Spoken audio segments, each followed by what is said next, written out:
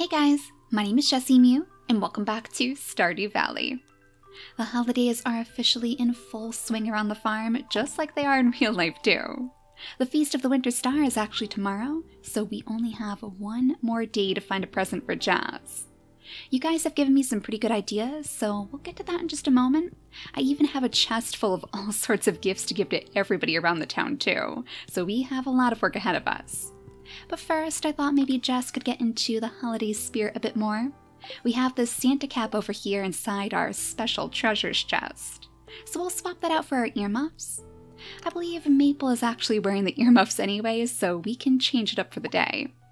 Now, of course, the very first gift is going to go to Sam. I'm not sure who he has as a secret partner for the Feast of the Winter Star, but it would be pretty funny if it ended up being us, wouldn't it? I wonder how hard it would be for him to keep that a secret. He doesn't seem like the type who would be too good at keeping those big gifts a surprise. Now, as far as Jazz's gift goes, you guys said that she really seems to like both fairy roses and pink cakes. So unfortunately, if we have any fairy roses inside our flower shack, they're not ready to harvest just yet, but it just so happens that we have some spare pink cakes inside our fridge. So I thought this would be the perfect thing for us to use as her gift. Like a little holiday cake of some sort? And I definitely know she'll like that. What sort of kid wouldn't like a big giant cake all to themselves in the holidays? So as Sam goes off to tend to the house for the day, we are going to go out and try to find all of our friends in the town. It looks like we have some letters first. I'm guessing this is probably about the Feast of the Winter Star. Oh, Emily actually sent us a gift, a little sea urchin. That is adorable. Well, I'm guessing she's probably not our secret partner then, unless she's buttering us up before the big day. And this is a letter about the Feast of the Winter Star. Dear Jess, tomorrow is the Feast of the Winter Star. Did you get a gift for your secret friend, Jazz? The feast starts at 9 a.m. in the town square. See you then from Mayor Lewis. Yep, we have our gift all picked out and ready, so we'll keep that tucked away inside our inventory. Maybe way over here so we don't lose track of it and so we don't accidentally sell it off while we're doing our chores. I guess we could plop the sea urchin inside this chest for now. We don't want to sell Emily's gift right away after all. And now here's all of the presents that I've amassed for everybody in the town. Tons and tons of flowers, of course, because we know that quite a few people enjoy these, and they're pretty good quality too, so I think they'll be happy. We have some blueberry jellies, we have some ice cream, some good old cold ice cream for a nice snowy day like this. And just in case cold isn't their style, we do have some coffee too. We have amethyst for people like Abby, we have emeralds for Penny perhaps, and even a little frozen tear for Sebastian. But we also have some of these artifacts for Gunther.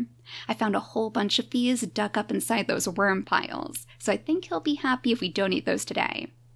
We have the void egg for Krobus too. Can't forget about our local sewer monster. And as for all of these secret notes, I thought they would make a pretty good gift to us.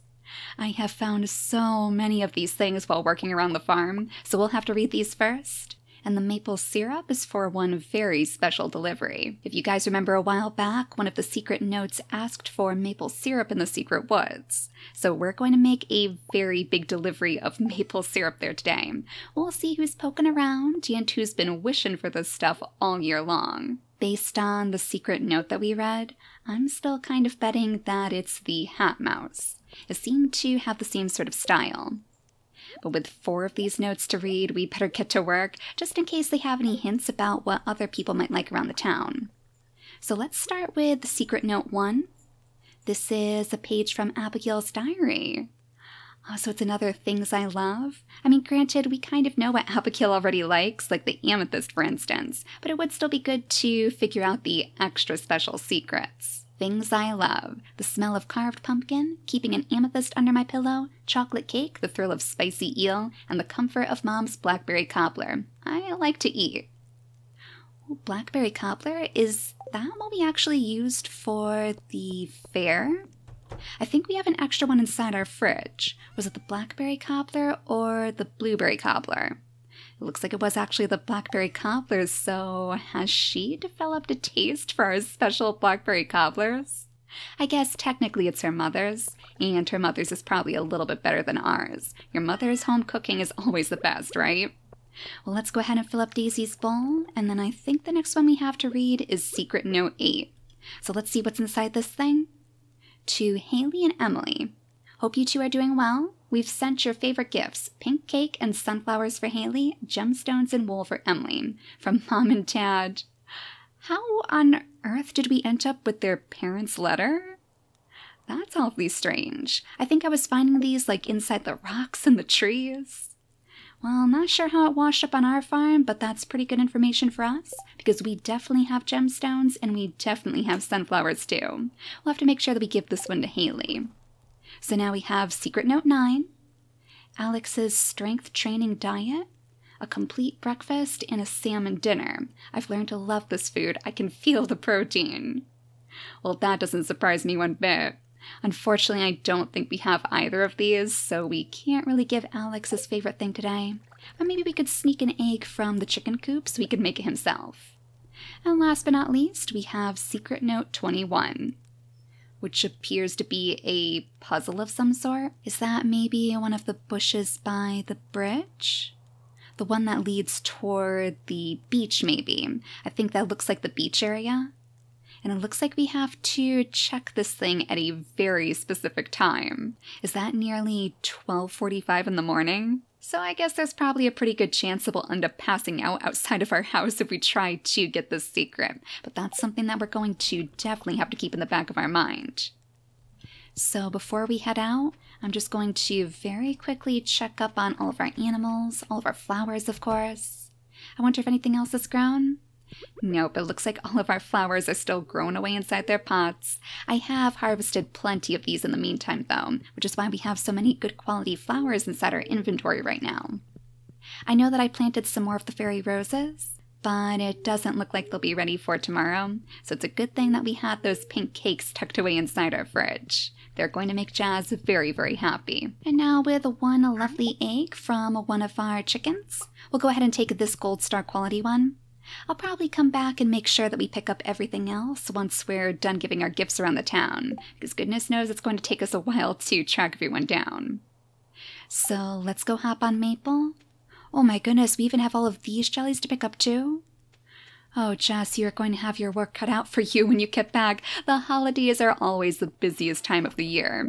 Even now, I feel like there's way too much to get done, but there's always time for giving gifts to our friends. So let's start by heading down to the woods, because then we should be able to get to the secret forest before it gets too dark. I want to make sure we can see who's ever lurking around in those parts. But let's stop at Marnie's first. Do you think maybe she'll appreciate one of our jellies? Oh, and Shane is here as well, and even Lewis? Well, we might as well give them both some of this blueberry jelly. I think that Lewis will probably appreciate this too.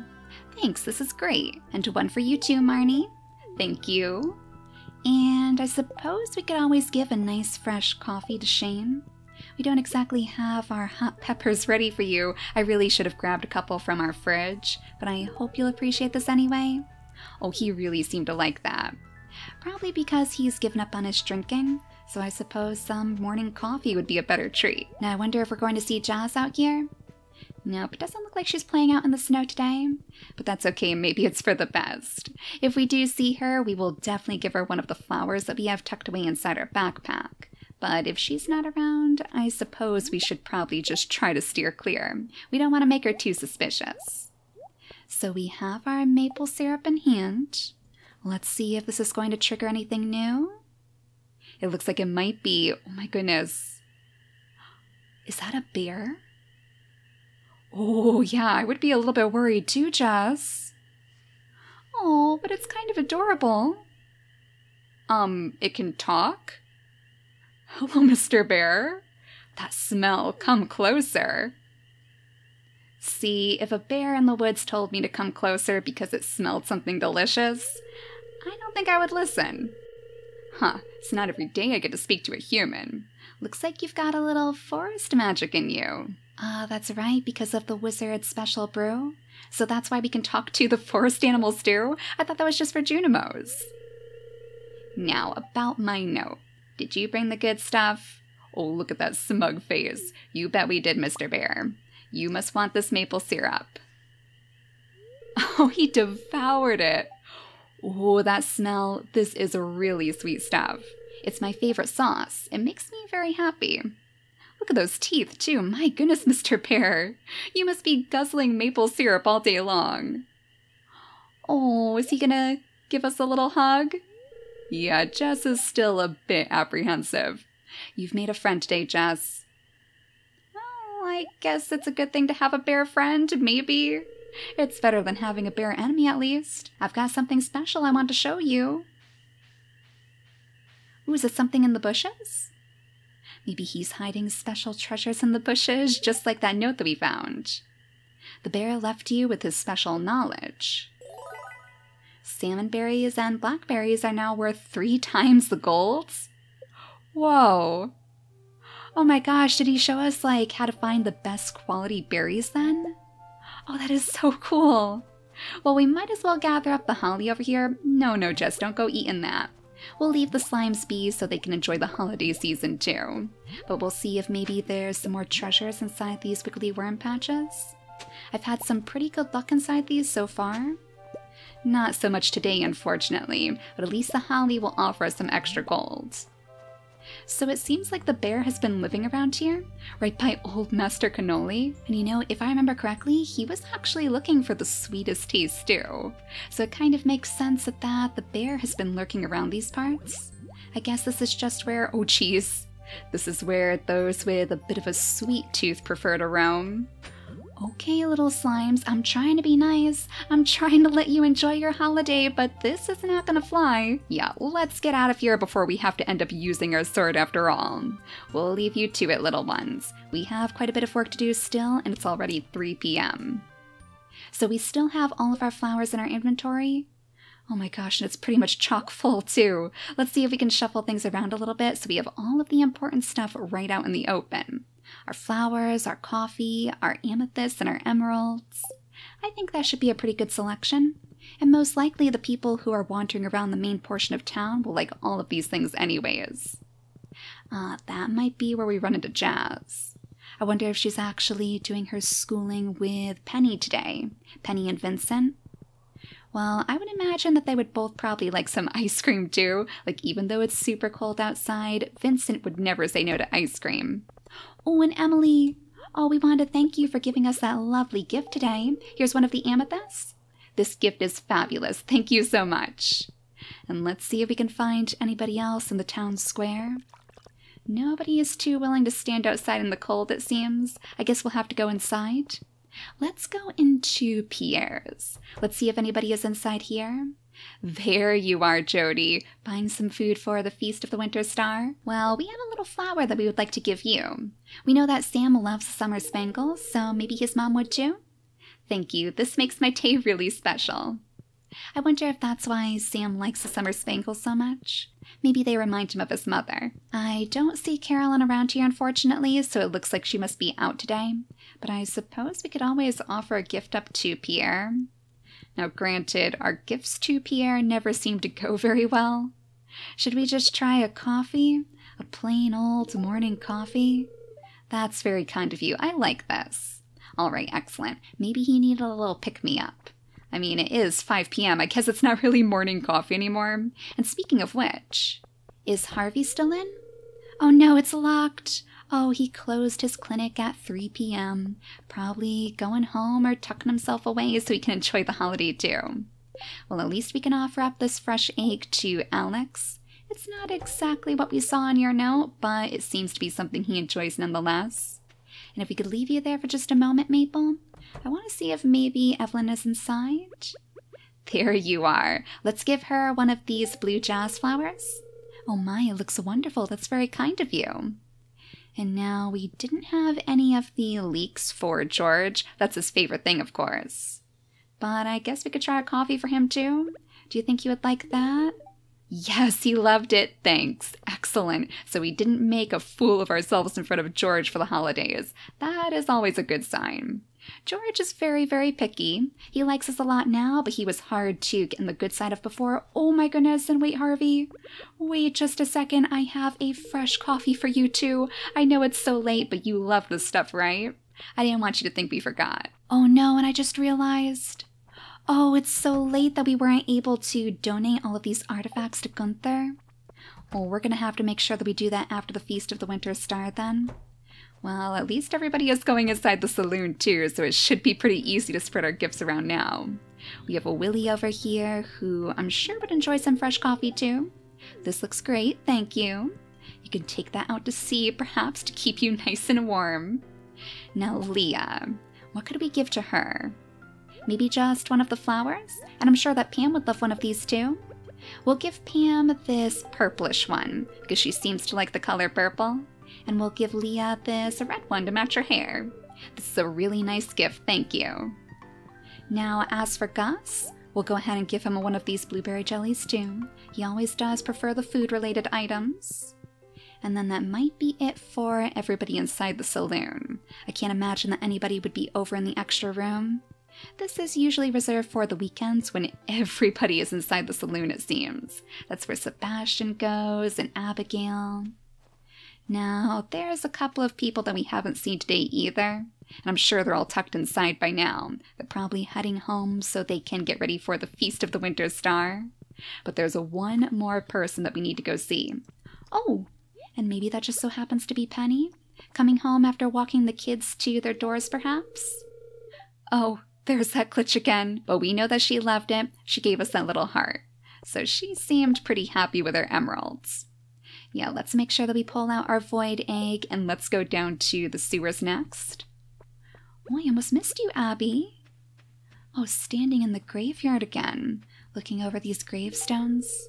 Well, here's a little amethyst for you. And then we're going to sneak ourselves into the sewers down there. I wonder if Abby knows that we have the key. She would probably feel a little bit jealous, don't you think? She always seems to want to go on adventures, and I would have loved to bring her on one, but I don't think the option is open to us. So let's see if Krobus is still waiting inside the sewers as always. There you are, my little friend. I'm not sure if you celebrate the holidays, but we don't want to leave you out. We want to make sure that you're happy too. This is an amazing gift. For my people, it is a great honor to receive something like this. Well, we're glad that we could make your day, Krobus. I wonder if perhaps we should fast travel over to the mines too, just to say hello to the dwarf.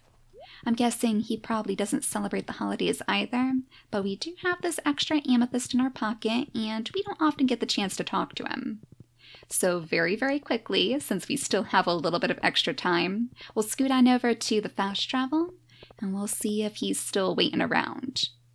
I don't think the dwarf goes in at any special time. He's not like the other people around town who need to get some sleep, I guess.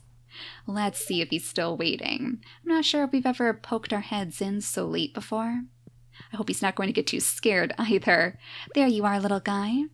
I have this nice big purple amethyst for you too. Hey, I really love this stuff. You can find great things in the mines. Yeah, he's one of the people around town, or one of the creatures even, who has the least amount of hearts with us. So it would be a good idea for us to get to know him better.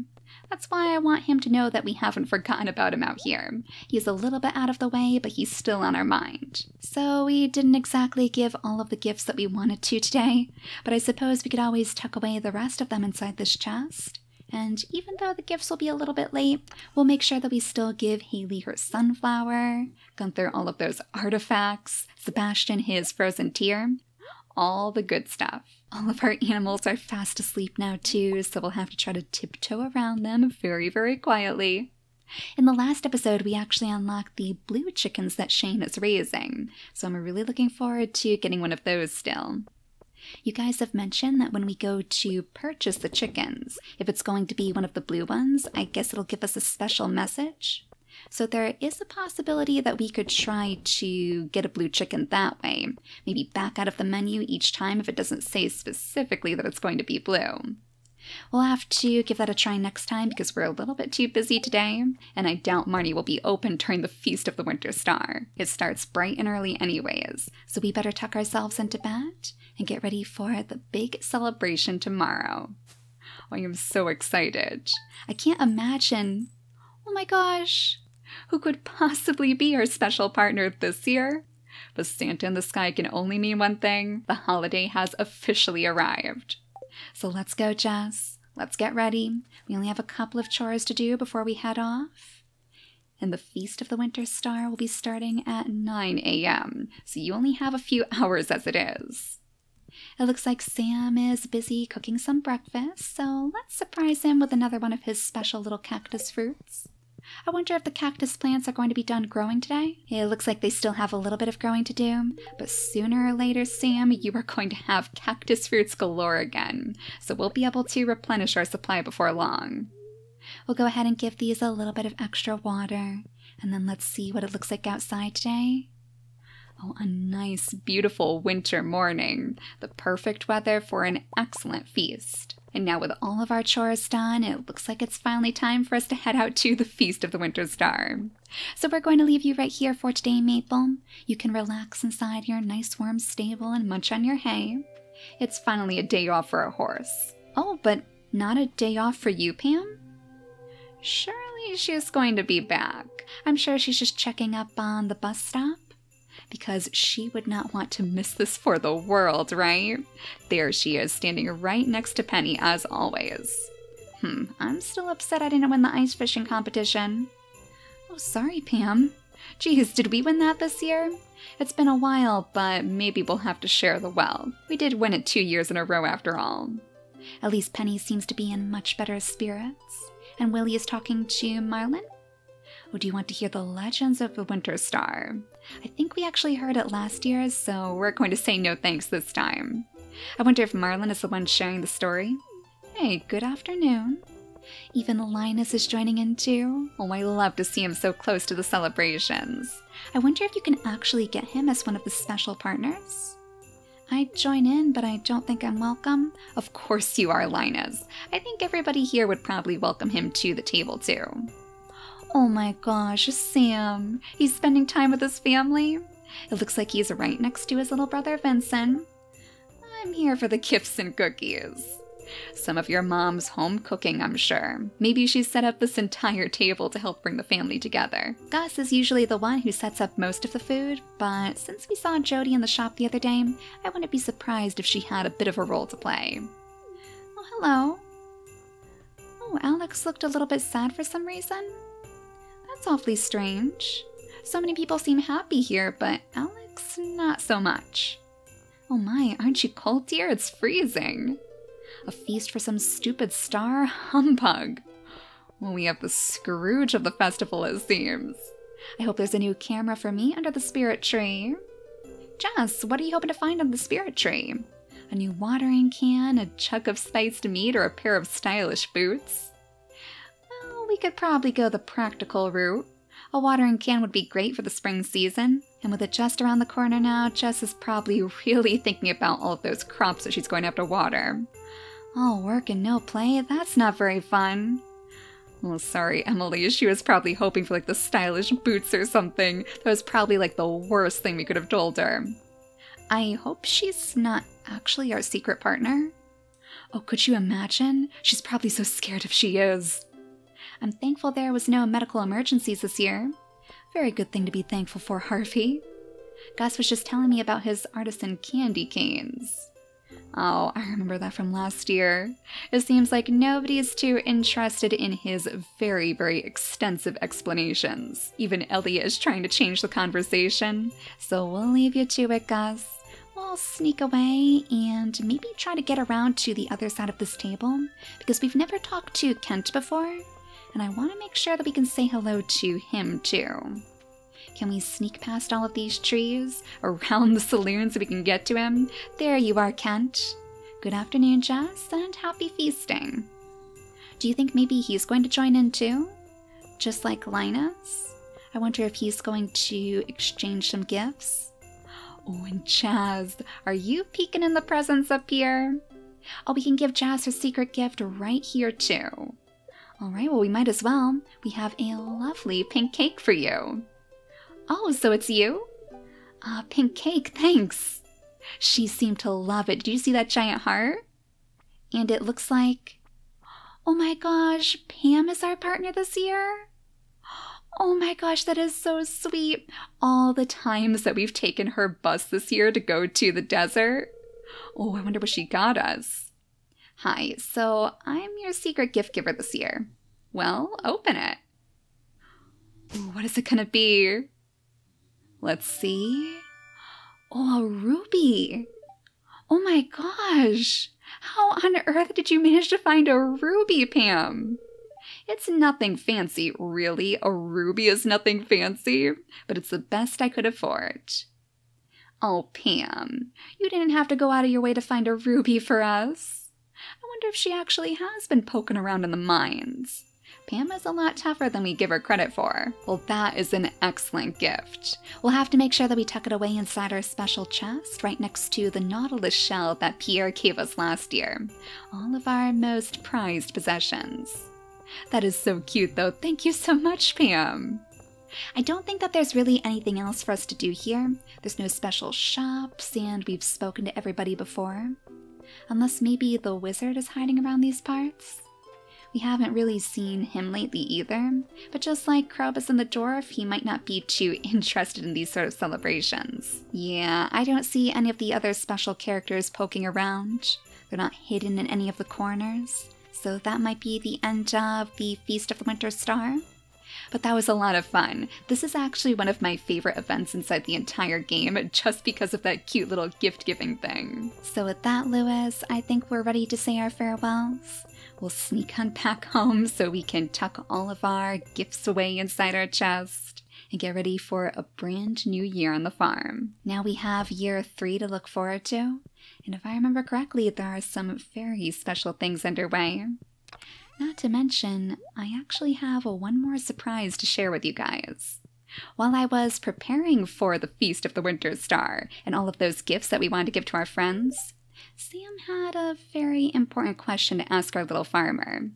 He wanted to know if we would like to start a family with him, and our farmer has said yes.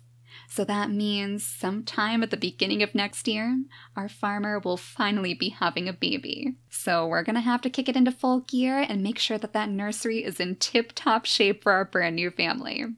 Feel free to leave suggestions for baby names in the comments too, because I'm sure we're going to need those very soon. But for now, thank you all so much for watching, and I'll see you all next time. Happy holidays, everyone!